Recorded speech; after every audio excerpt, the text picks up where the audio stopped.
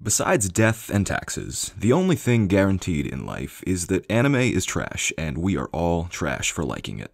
But what if I told you that hidden deep within the conspicuous quagmire of terrible pacing, egregious fan service, and the charmingly ham-fisted therapy no jutsu, there exists a show so boldly ambiguous, so defiantly subtle, so unapologetically not trash that it had to be labeled an avant-garde experiment just to protect the structural integrity of the medium. That show is called Mononoke, and if you haven't heard of it, that's okay. I don't hold it against you. But you're absolutely why we can't have good anime all the time.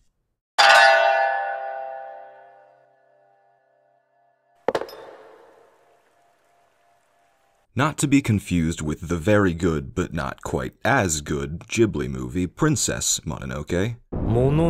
Just Mononoke was a 12-episode miniseries released by Toei Animation in 2007. It was born as a spin-off of the third and final arc of the previous year's horror anthology series Ayakashi Samurai Horror Tales, following the nameless medicine vendor from that series in a collection of new encounters he has hunting Mononoke. The slight exception is the Bakeneko, which returns from the original run but in a completely different story. But what is a Mononoke, you ask? Well, I don't really know. I still don't know a lot about this series, which I remind you can be a good thing, but allow me to work through my best understandings of it. A Mononoke is a type of yokai, or more specifically, an evil Ayakashi made physically manifest by binding itself to the negative karma of a human, like a grudge or a curse. As far as the narrative is concerned, they make perfect antagonists, existing as literal physical threats while inherently linked to the metaphorical concepts being explored. The series is built on these 2 to 3 episode arcs, each dealing with an individual Mononoke. It's not an uncommon pacing style in anime. A good example is the almost conversely dense Monogatari series, but Mononoke has, in a deceptively simple twist, basically no overarching story. Resembling a narrative roguelike, each arc effectively replays the basic structural formula but with a different focus or perspective. The medicine vendor finds himself in the company of strangers who are off-put by his otherworldly aura, his effeminate eyes and buttery voice, but mostly by his magic talking sword, which at the time were illegal for anyone but samurai to carry. These shady characters are, without fail, revealed to be in some way related to whatever Mononoke is currently haunting the area, and waste a good deal of the medicine vendor's precious time not telling him their dirty little secrets while he puzzles together the 3 metaphysical requirements to use his magic sword. The shape, truth, and reason of the Mononoke, which are roughly translated but more or less mean the type of yokai it is, the thing it wants, and the reason why. Since nobody ever wants to just nut up and talk about what they did to help create a murderous demon, the series tends to run a little light on dialogue, and this is where it really finds a way to excel. Not unlike the varying contours of mythology, Mononoke makes aggressively liberal use of creative freedom to tell a complex story through atmosphere. As you may have noticed, this show puts the word idiosyncratic into perspective, using digital animation to develop an art style similar to ukiyo paintings and to overlay it on a parchment paper pattern. It's bizarrely colorful and almost nauseatingly directed, and that's really just the start. So yes, experimental, I concede that. But there's no such thing as experiment without purpose, or I guess in this case, roughly translated anyway, without consequence.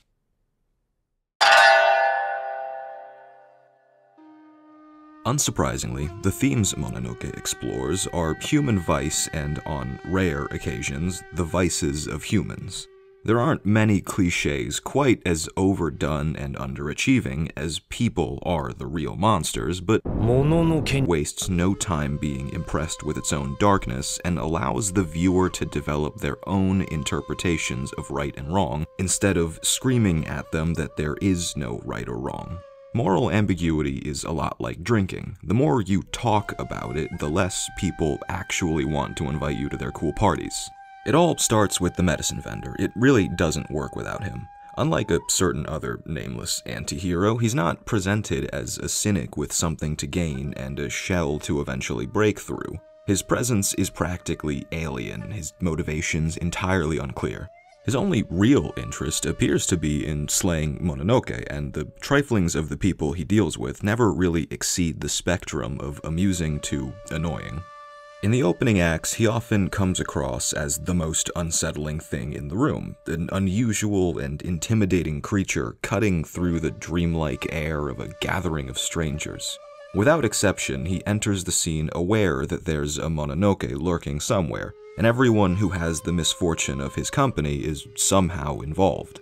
It puts them on edge, naturally, and as the perspective shifts to the Mononoke and the medicine vendor as both their judge and jury, the pressure tightens, the dreamlike air turns eerie, and then morphs into a surreal nightmare.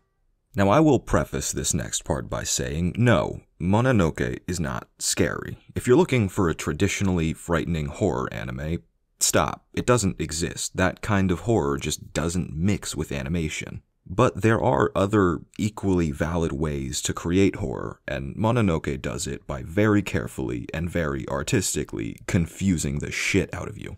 Regardless of the length of the arc, it really doesn't take very long for the Mononoke to get restless or angry and just start wrecking everybody's day. Yokai or Ayakashi are not always, but a majority of the time, characterized as evil. But what makes a Mononoke special as a concept is that they are inherently evil spirits, physically connected to the negative emotions of a victimized human. That contradiction upsets the balance, and the pressure builds on the backs of the still living people involved.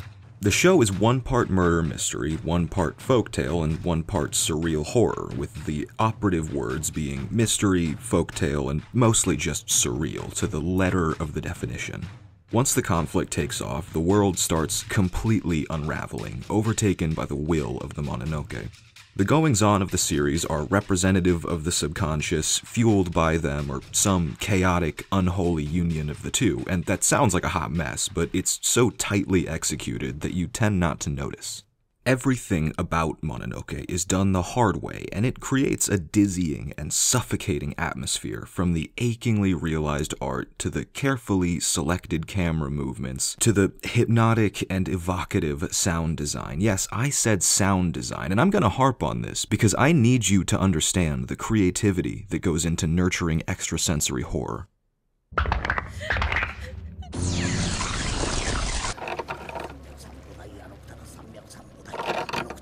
Mononoke. The function of most sound design is, especially in animation, to be less than noticeable. To seem natural, blend into the scene so you don't realize how awkward some of what goes on in a given cut is.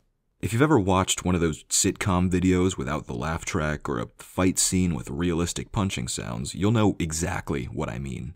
Mononoke's surrealist atmosphere goes even further beyond, and it stands out because it supplements the mood and the ambiguity of the action. Remember that scene from The Matrix 2 where the French guy makes special coating for a steak that makes women really horny? It's kinda like that, but less gross and about sound. Your brain needs to connect what's happening with feelings and experiences you understand, so the audio team picked out and/or personally made a wholly ethereal soundscape just to fill in the gaps the visual story leaves open. It creates and relieves tension all on its own, giving context to a traditional minimalist score and breathing life into abstract concepts regarding the psyche. This is not the exception either, it's the rule. The sudden shifts in animation technique, the eye-melting color palettes, the subtle inflections of every hand-picked little word, they're more than just symbolic. They're indicative of advanced technical practices, executed with military precision. Mononoke is consistently spoken of as experimental, but that word implies any presence of uncertainty. The series was indisputably innovative, but the production team was in complete control of their narrative. They knew exactly what they wanted. So why didn't they get it? Mononoke is, without much resistance from me, capital C culture. Highbrow, avant-garde, Frank Reynolds wearing a white wig art. It is also, and I say this with only the utmost respect as an amateur anthropologist, exceedingly Japanese. It takes place around the end of the Edo period, and its narrative architecture is very culturally specific. The lack of a one-to-one translation for the very important special sword word should be evidence enough, but even the human conflicts are pretty Japan-centric when it comes to its competing value systems. Still, historically speaking, cultural specificity isn't generally enough to bury a masterpiece. Despite its limitless critical acclaim, Mononoke tends to fall short in popularity and influence against its conceptual relatives like Mushishi, Monogatari, and likely a fourth anime that starts with M and stars some kind of spooky detective. It could be the lack of a popularity-bolstering source material that kept the series stuck in cult classic territory, or maybe its surreal horror and conflicted aesthetic make it less accessible than something like Mushishi, which focused on a lighter kind of philosophy and presented a more lush and beautiful world. Whatever the case, Mononoke left less of a mark than it should have, especially in the West. I always see it categorized as the kind of show you watch to impress that friend. It's a shame, because that comes with a stigma. It reads as pretentious and takes away from what's just a good show, and it kind of feels like a defense mechanism from a fandom that just loves its trash. So for today, I will be that friend, just for you. Impress me, you fucking casuals. Look, I love anime. I love all of its narrative flaws, its stupid, crazy plot lines, its endless internal soliloquies, its tendency to show you flashbacks from like 10 minutes ago. But anime has changed significantly since 2007, almost exclusively for the better. Isekai and simuldubs are on the hot seat, but everything else is better. Mononoke was aggressively ahead of its time and deserves to be recognized for what it accomplished.